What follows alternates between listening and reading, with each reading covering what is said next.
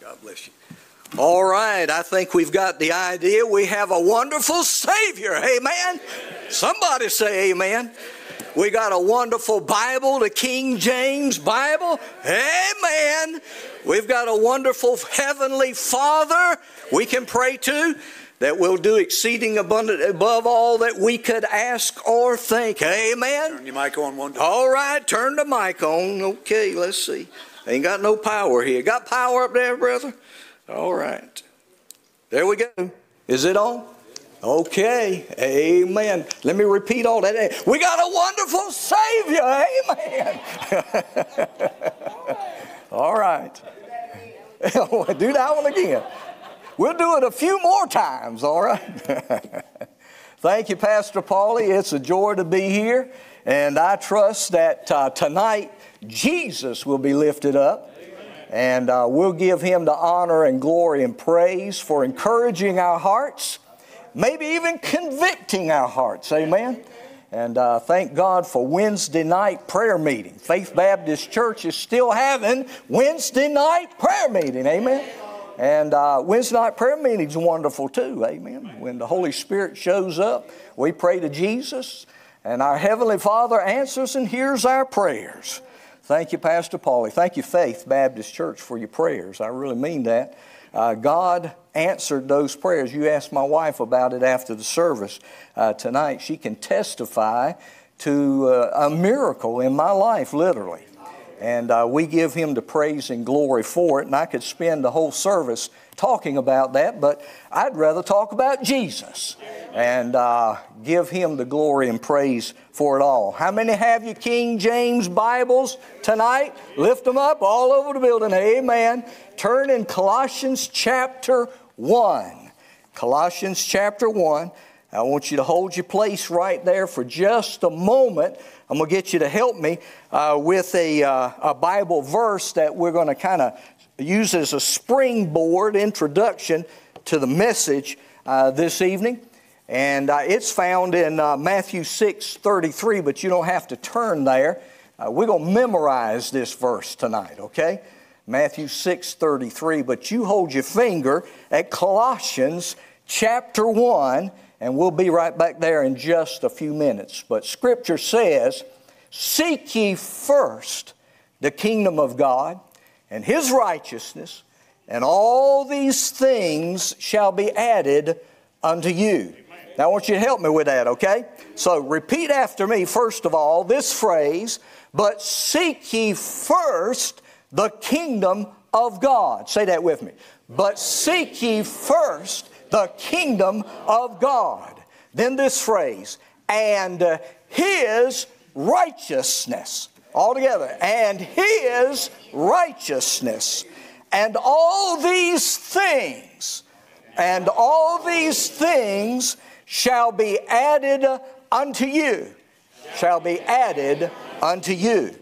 Now God tonight, He may stick His oar in the water of your life. He says, "But seek ye first." He wants our attention. And He's called our attention to a main objective and purpose in our lives. To seek first the kingdom of God and His righteousness. Now let me say this. If you start with the last part of that verse, you're no better than the unsaved Gentile, the lost individual, because they're seeking after the things of this world, the things of this life. I was just talking to a dear brother, and I believe he's saved. Him and his family have some beautiful children that are serving God, but he's approaching those retirement years. Anybody there? Amen. All right. I don't think there's any retirement in view for me, because I think it takes money to retire. And I ain't got any of that, so I guess you have to keep on going. Amen. But he shared with me with some enthusiasm their goal to pretty much get them an RV of some sorts and go traveling and doing a lot of things that they have not had opportunity to do because of work and commitments and so forth. Nothing wrong with that. I have been privileged to travel literally around the world, and it's been a blessing, and God has paid for it. You can ask my wife about that after church. Some amazing places we've been. Things we've done as a result of God blessing us in some unique ways. But I thought about it while he was sharing this dream of retirement. Why not spend those years serving Jesus? Instead of just getting in an RV and traveling somewhere, sightseeing, national parks, fishing, hiking, or whatever, why not use those remaining years, that retirement money, to do something for Jesus Christ that you were not able to do because of commitments, job, finances, family, children? Why not?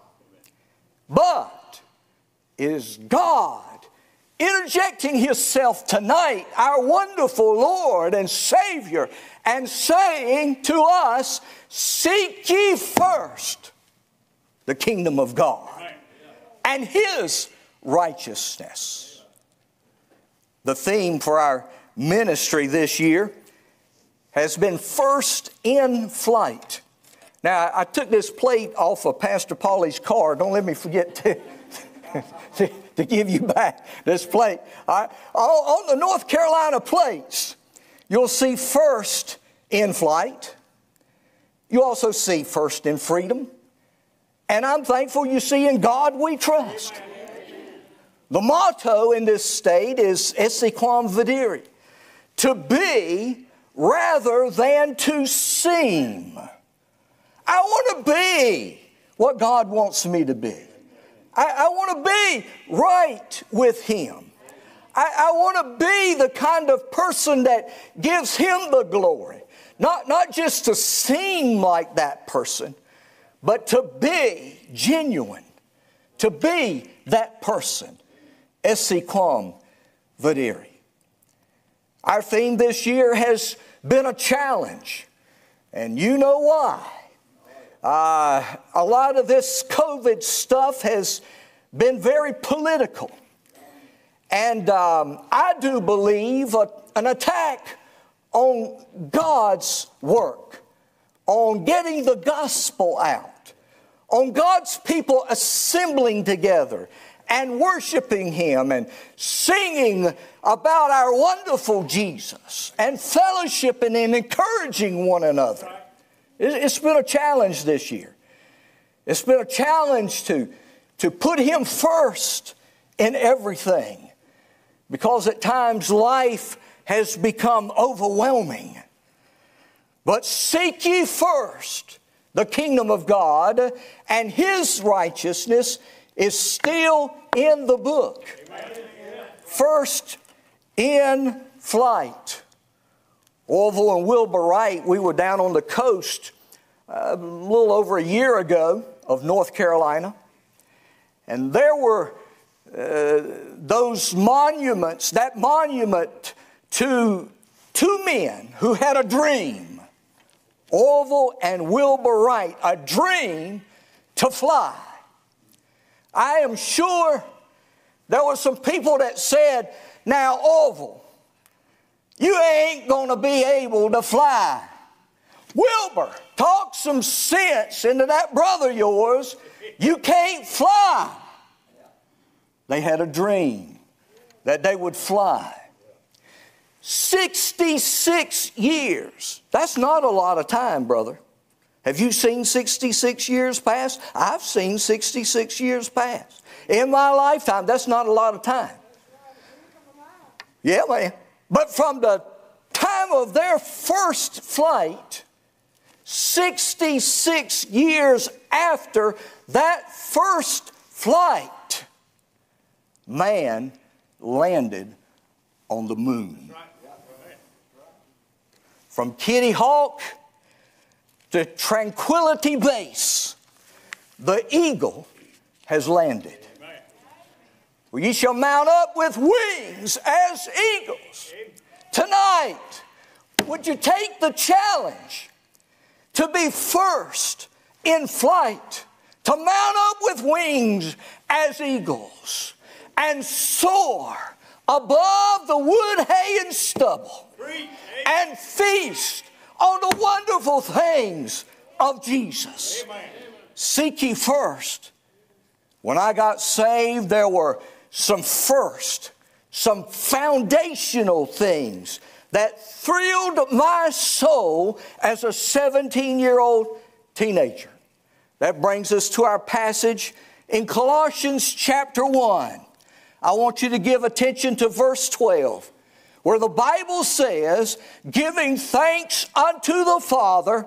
Let me stop right there just a moment. Are we living in an unthankful generation? You watch that in the book of Romans.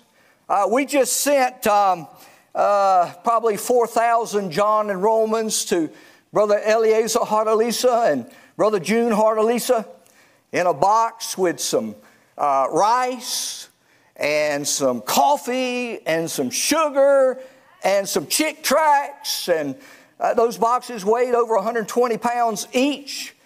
They're going there so they can use those resources to tell people about Jesus. Amen. And I'm thankful tonight. I want you to know that God has brought some people our way to supply those tools and resources that we can give them to missionaries on the field to tell lost souls about our wonderful Jesus. Amen. And I'm thankful for that. In that John and Romans, and it's a very similar publication to this one, just John and Romans inside, in English. That Romans chapter 1 talks about a generation unthankful. That's a start down a slippery slope when you're not thankful. And not thankful to the Heavenly Father. I just interject that tonight. By the way, I keep a stack, preacher, of thank you cards, greeting cards to send people. And I may miss somebody every now and then, but I do my best to say thank you to those that spend time giving of their life, time. That's their life, giving of themselves to me, to my dear wife, to our ministry. I'm thankful. Above all, thankful to my Father. It says, giving thanks unto the Father. If you do not send out thank you cards, let that be a first for you tonight. To determine that when somebody comes alongside and is an encouragement to you, to let them know that you appreciate what they've done. Giving thanks unto the Father, which hath made us meet to be partakers of the inheritance of the saints in light. Hey, man, I like that. Saints in light. Hey, that's a lot of darkness out there. A lot of confusion out there. We are saints in light. We're not in the dark. We're not worried and confused and overwhelmed by this world system. We're the saints of light. Amen. And I'm thankful for it. Not darkness. And watch this. Our Heavenly Father hath delivered us from the power of darkness. Amen. Now that's the kingdom of the devil. But our verse says, seek ye first the kingdom of God and His righteousness. I'm not looking for life in the grave. You remember that resurrection day? Why seek ye the living among the dead? Amen. Woo! I'm a saint in the light. And I've been delivered from the devil and his darkness and his deception. And have translated us into, here it is, the kingdom of His dear Son. Amen. That's the seeking first. The seeking of the kingdom of God. Amen. in whom, verse 14, we have redemption through his blood, even the forgiveness of sin.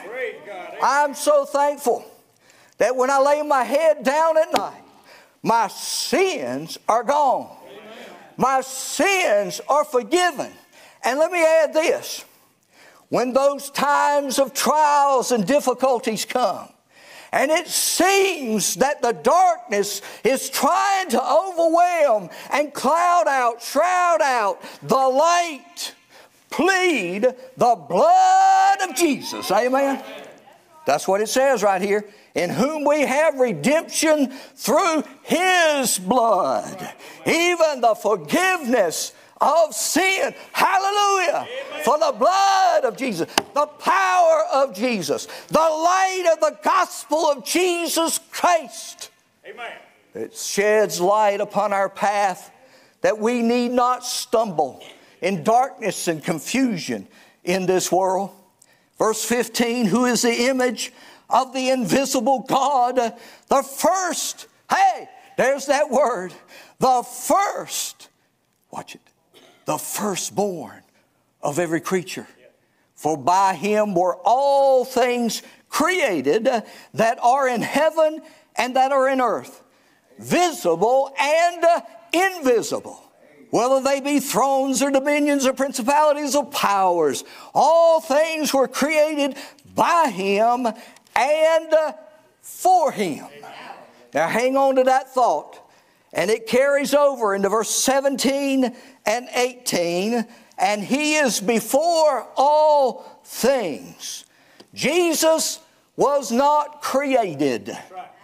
He is the eternal one. And the same yesterday, today, and forever. By him all things consist. And he is the head of the body, the church, who is the beginning, the first, there it is again, the firstborn from the dead, that in all things he might have the preeminence. Amen. In this passage, we see the first law of thermodynamics. There's a sermon right here. Because nothing is created and nothing is annihilated. Because Jesus created all things, and all things by him consist. Do some study on that. Dr. Henry Morris has some good information on the first law of thermodynamics. And then secondly, the firstborn from the dead. I mentioned just a moment ago, those that seek the living among the dead. This world, the things of this world are passing. It is darkness. It is death. It's fleeting. You're not going to take it anywhere beyond this life. Jesus Christ is the resurrection and the life. Amen. And it is him and in him and through him and by him as we seek first the kingdom of God and his righteousness, that these things shall be added unto us. I want you to know, you can have a piece of the pie. I don't know how big your piece will be, and I don't know whether you'll have peach pie, apple pie. My wife prefers chocolate pie. But I'm telling you, whatever pie you need, Jesus is able. Amen? And if we will seek first the kingdom of God and his righteousness, all these things shall be added unto you. I'm persuaded that God's people have access to whatever resources the church needs, to whatever resources your family needs. It is all in Jesus. Someone has said, Jesus is not all you need until Jesus is all you have. And I want you to know, if we will give ourselves wholly, unreservedly to Him, seeking first the kingdom of God and His righteousness, then all these things shall be added unto you. Food, raiment, housing, automobiles, money, whatever the need is. Jesus is able, people. Somebody say amen right there. He is able. The problem is that we are seeking after those things and not seeking after Him.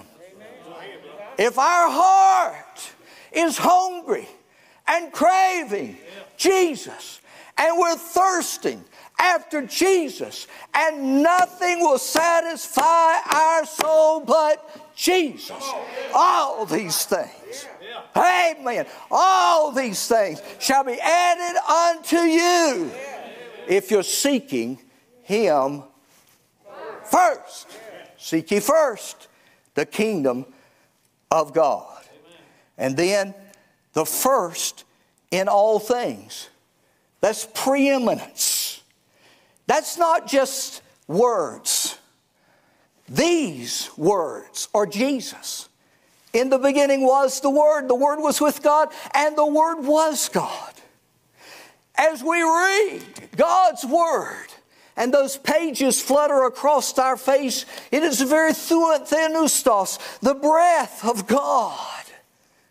God's Word, God's promises to God's children as they seek first the kingdom of God and His righteousness. That righteousness is right doing. We came across this today. I won't even go use this tonight, but I told the preacher I bring so much stuff up here that people get afraid and leave. They say all he's going to do is go up there and read a bunch of stuff. Well, let me read this to you. Have you ever heard of LAT? And this is an illustration. It's true though. It's called living apart together. LAT, living apart together. Now, I've seen this firsthand. There are those in this walk of life who are in their senior years, and look, I'm not talking about lost people, brother. I'm talking about people in Bible-preaching churches, Brother Tommy. They are cohabiting. They are shacking up together. If they get married, they lose their benefits. So they cohabit. They shack up. They're living apart together. LAT. When in their senior years, they should have the wisdom and maturity to be an example in the church of God's righteousness. Righteousness is right doing. God can never do anything wrong. He's holy, people. And He has called upon us to be a peculiar, holy people. A righteous people. Doing what is right. I'm telling you, LAT ain't right. And it's going on in the church. And we wonder what was happening when the ABC store was essential and the church was non-essential. Where is the power of God upon the church in our righteousness to rebuke this darkness? In order to seek first the kingdom of God and His righteousness, there's some things we must confront. Now, when I was in school, thank you. Amen, I'm back. Woo, glory. Look, I got saved when I was 17. Junior in high school, had a teacher told our class that God is nothing but a crutch for weak men to lean upon. My wife and I, been married 48 years, preacher. Amen. It's been a journey for her. Been a walk in the park for me. Look, the public school was denying God. It was full of a bunch of God haters. I make more folks mad when I get on this. And you liked me up until I mentioned that, didn't you? Look, they were teaching this book, The Origin of Species. Now that's evil. It's evolution. It's denying God, the Creator. By Him all things consist. He created all things. Darwin and the core of what public schools were teaching was driven by this God-denying, God-hating lie right out of the pit of hell. Amen. Now, they've taken this out. I went and bought one of them. This right here, this is the title page. Always look at title pages. Title pages will tell you a lot. The Origin of Species. The subtitle. Now, everybody listening? I want to help you. I'm going to help you tonight. We need to get out of the government-run indoctrination centers. The Republicans cannot even think right because their minds have been monkeyed with by the devil. They're having a problem standing against that Jezebel, Nancy Pelosi, and the whole crowd there. They cannot let the light shine because they don't have the light in them. That's right. The subtitle. I want to help you with this now. I'm being kind. I'm being kind. Brethren and sistren, I'm going to share a truth tonight, and it will be up to you to decide what God would have you do with it. The subtitle of The Origin of Species is By Means of Natural Selection. I will proceed to expound upon this topic for the next hour or so while the watermelon is chilling. Or, now it says this, and it's not in the present Origin of Species that are being printed. Or, subtitle, the preservation, watch this, I'm not trying to hurt anybody. I'm telling you the truth. It says it right here. This is what Darwin said. This is what the government-run indoctrination centers have been teaching for decades. The preservation of favored races in the struggle for life. That is a racist book. That racism has been taught for decades in our government-run schools. This book is a book that brings the light and truth and freedom from the bondage and slavery of sin to any who will believe in Jesus Christ, the Son of God. It's not a racist book. It's a book that reaches out to every tongue, tribe, and nation. That sets a soul free. Amen. And that's the message we preach. But this is the message at the core and heart of what has been taught in public schools for decades. There's no struggle for preferred races. That's right. Jesus loves the little children. Red and yellow, black and white, they are all precious in Jesus' sight. And thank God that no matter the color or melanin of my skin, if I seek first the kingdom of God and His righteousness, all these things shall be added unto me. Now, confront this, will you?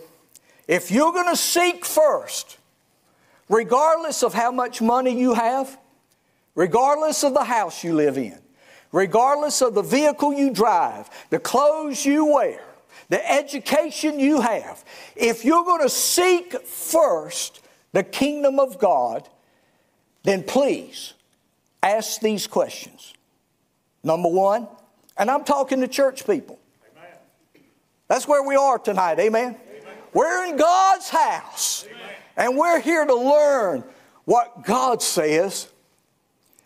Where did that come from?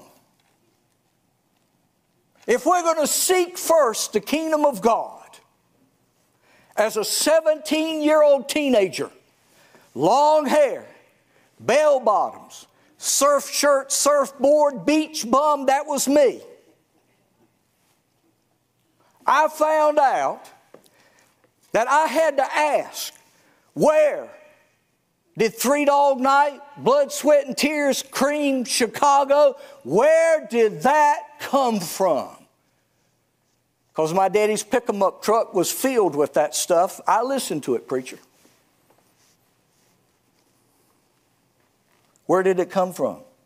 Where does my entertainment come from? Where does my music come from? Where does my dress come from? Where do those piercings and those tattoos, where does cremation come from?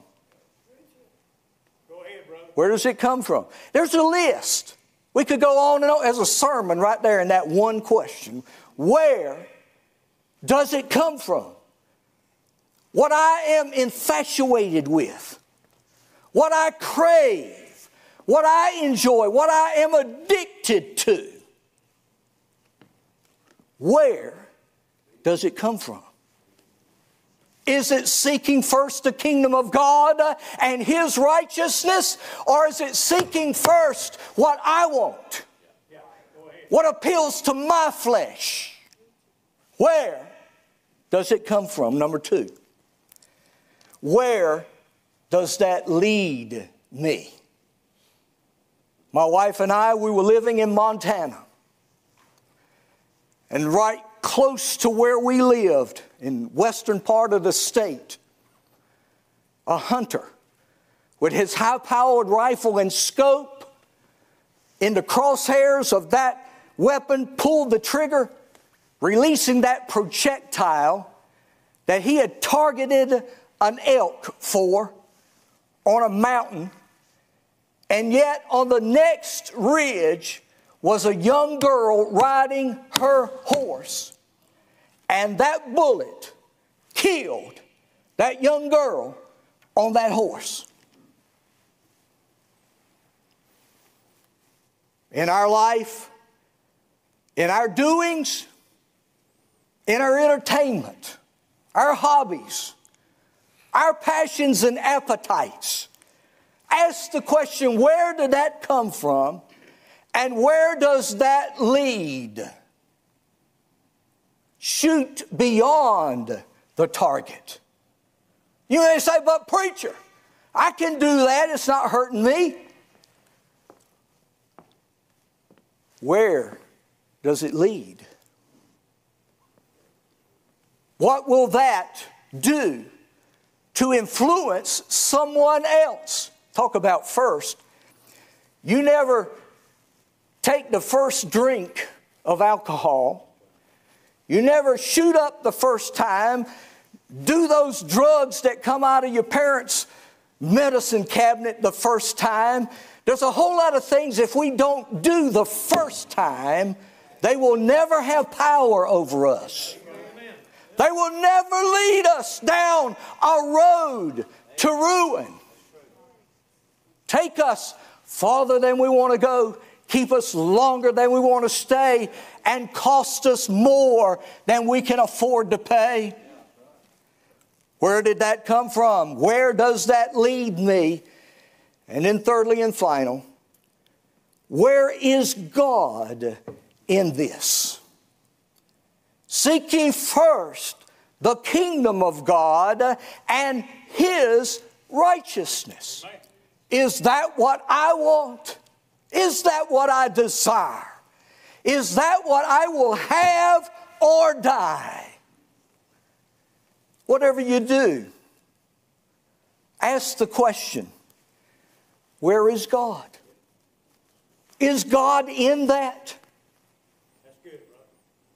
The first time my wife went to India, the ladies, Indian ladies, they asked her why she had no piercings. There's a whole sermon there I can preach on that, and it's in the book. Yeah. But they noticed she had no piercings in her ears, and a lot of the ladies in India do. Piercings in her nose, her ears, her lip. It's a custom.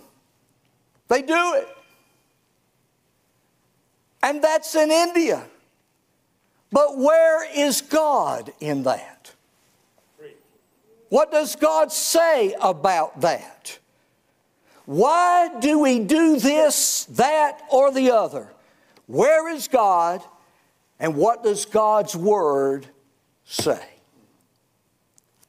Seek ye first the kingdom of God and His righteousness. I'm finished, and I want you to think about this before I pray. Is Jesus first, preeminent as the Scripture says, that in all things He might have the preeminence? Is Jesus first in your life? Have you ever, listen, think about this, a first. Have you ever led a soul to Jesus Christ?